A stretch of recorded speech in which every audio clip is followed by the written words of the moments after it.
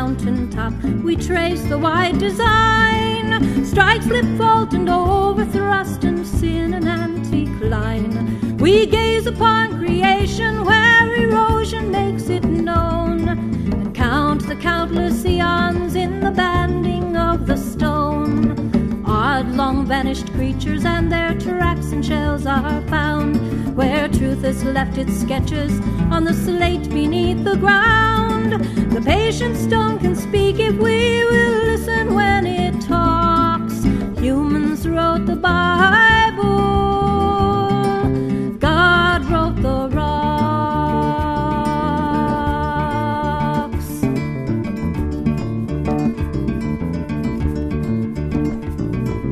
There are those who name the stars, who watch the sky by night, seeking out the darkest place to better see the light.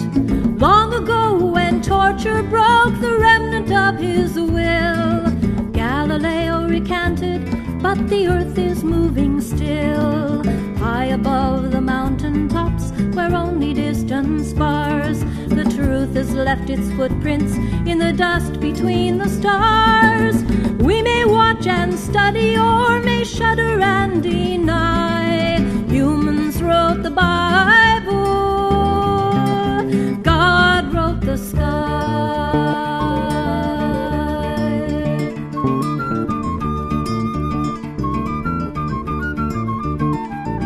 By stem and root and branch we trace, by feather, fang, and fur, how the living things that are descend from things that were. The moss, the kelp, the zebrafish, the very mice and flies.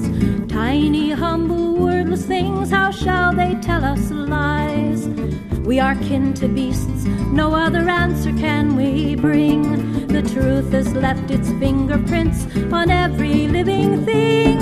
Remember when you have to choose between them in the strife. Humans wrote the Bible,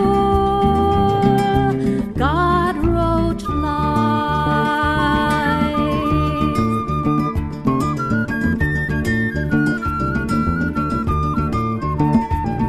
And we who listen to the sky, or walk the dusty grade, or break the very atoms down to see how they are made, or study cells or living things, seek truth with open hand.